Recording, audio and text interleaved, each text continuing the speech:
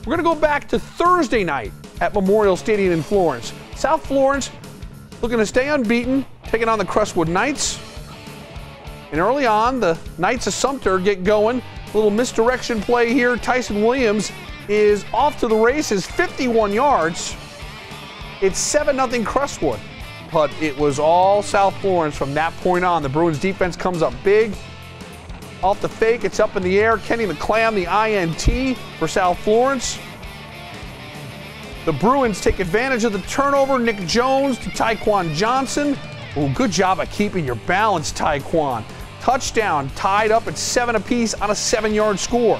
Still in the first. Jones back up top again. Tabari Hines gets it in there. 14 yards, 14-7 South Florence. And the Bruins dominated the second quarter. Here's Jones to David Vereen, 42 yards. Now Vereen loses the handle, but he recovers it in the end zone. It's another Bruins touchdown. Then South Florence would make it a 20-point lead just before the half on the reverse. Josh Johnson, he can throw it. Remember, he was the quarterback last year. Vereen's got a second TD grab of the night. Wow, what an effort for South Florence. 54-7 is your final, folks. That is a very good Crestwood team that drops to 3-1 on the season. Nick Jones, 17-26, 216 yards, 4 touchdown passes. Coach David Prince and company take a week off, and they deserve it.